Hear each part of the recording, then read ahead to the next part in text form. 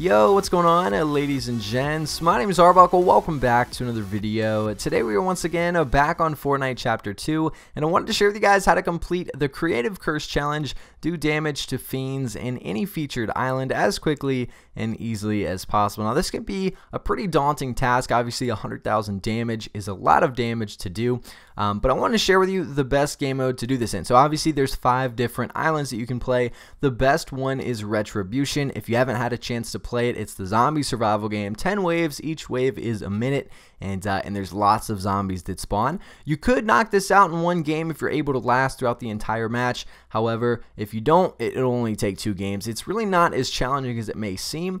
What I would recommend doing is playing Retribution, and in the first 2 rounds, or the first round specifically, is just running around and getting as much wood as you can.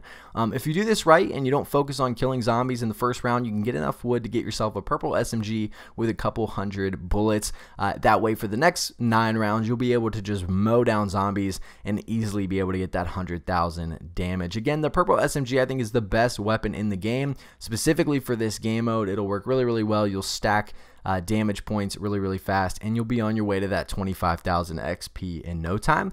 But again, Retribution, playing with the purple SMG. Again, the first round, make sure that you are only going for wood. I can't stress that enough. I see players all the time messing up and just focusing on killing zombies, and then they don't have any wood to get any guns to fight in those higher rounds. So make sure that you're getting enough wood in the first round so you can get yourself that purple SMG, and you can take on all those zombies. Again, 100,000 damage really isn't that much when you're playing this game mode. But if you guys have any problems trying to complete this challenge, or you guys have any questions, make sure to leave them down in the comment section below. I hope you guys did enjoy this video. Make sure to subscribe to the channel if you haven't already, and I'll see you guys in the next video.